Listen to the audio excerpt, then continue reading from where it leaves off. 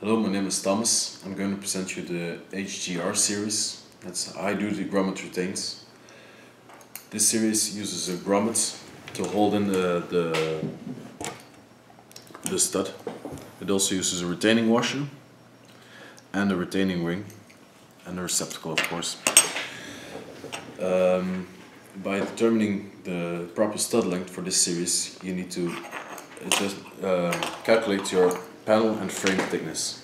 That way you can have the proper stud length number, but this also depends on the type of grommet.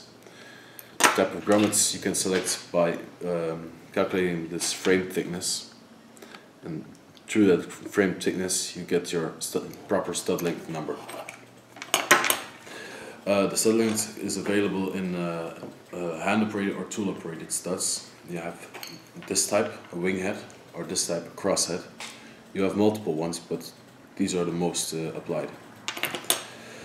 Next, you can also choose if you want to use a zinc plated or a stainless steel type, depending on your application. If you need a lot of corrosion resistance, you'll need a stainless steel stud. If you need a lot of tensile strength, you'll better be off with the zinc plated stud. So after choosing your studs, the retaining washer and the retaining ring, you also need to choose the receptacle. This receptacle comes in multiple variations.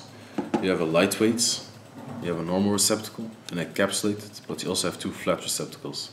These flat receptacles are better if you have already a large panel thickness and you need a smaller stud length.